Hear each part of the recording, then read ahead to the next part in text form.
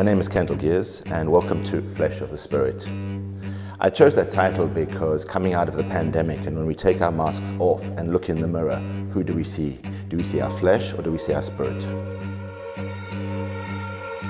The work is really looking at the death of language. We're living in a moment where words have come unhinged from their meaning, where in a world of fake news, we can't trust anybody anymore and we don't know what's going on.